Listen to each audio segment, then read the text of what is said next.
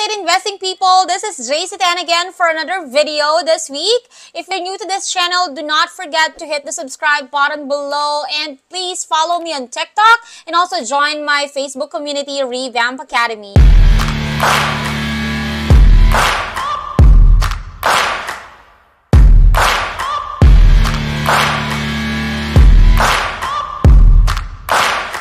So yeah, for today's video, I just want to cover the overview of workflows. You guys know that REI Reply is now changing from campaigns, triggers to actual workflows. So let's talk about how you can actually do that inside REI Reply.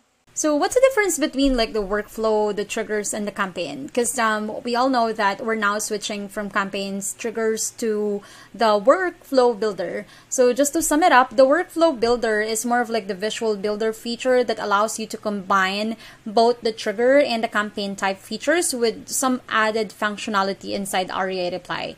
So you have to understand that triggers before is basically the process of you automating stuff inside REI Reply, while your campaign are basically the sequence of events that are happening in your contacts, right? So like you have to combine them both to make the automated sequence, correct? Inside the workflow builder, it's now a different story. It's basically combining both, so you don't have to create multiple triggers separately. In the past, if you are wanting to like automate your process inside REI Reply, so I'm going to go to like automations just to show you exactly what's the difference between the triggers and the workflows. In the past, if you wanted to create like a specific trigger, so for example, I'm going to go ahead and go to triggers and then name this as, so if somebody responded, if I want to add somebody to a DNC because they responded negatively into my campaign and I wanted to automate it to make sure that I don't have to see them in my conversation, the system automatically adds them into DNC campaign or just to remove them from my campaign.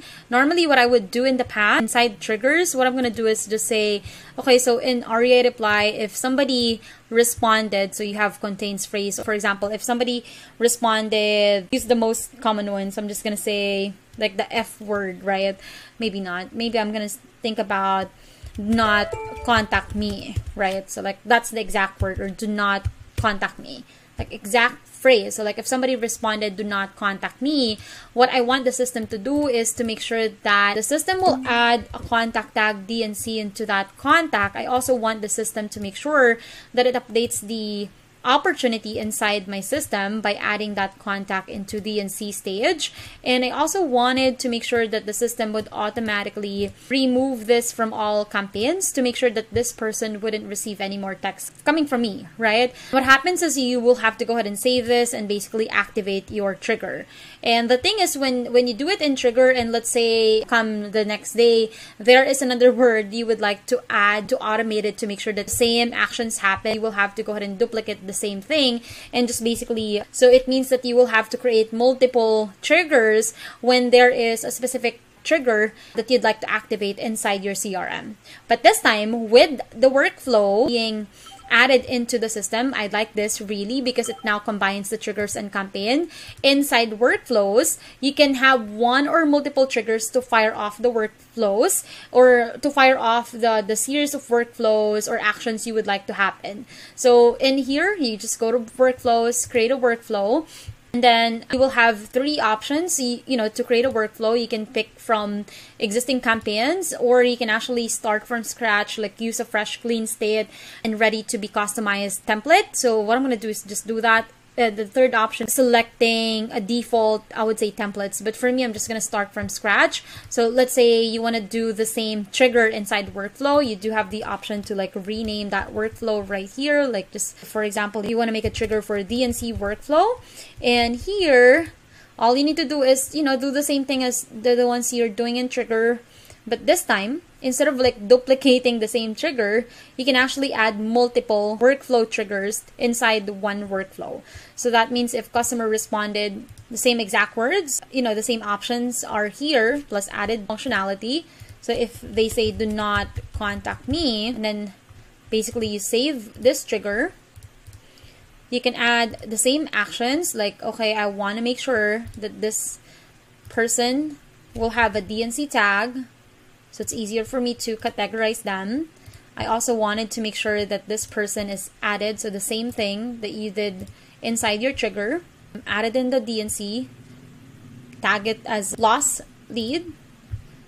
Say, I also want this to be added into D&D list to make sure that this will no longer be contacted. So you can enable D&D for all channels to make sure that this person wouldn't be contacted in the future. So see, you notice these are the same actions set up inside your trigger earlier, but then this time, instead of like duplicating the same workflow, all you need to do is you can add the same, the same trigger.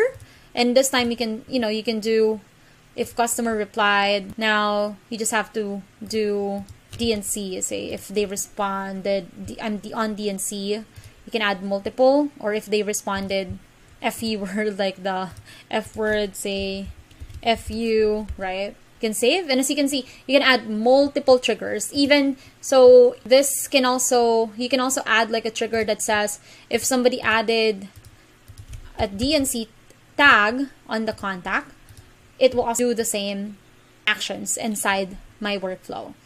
So yeah, that basically simplifies the process of creating your campaign and at the same time triggers in one place. So this is basically just the introduction of what is a workflow and how amazing this is. If you have any questions, feel free to drop them in the comment section below.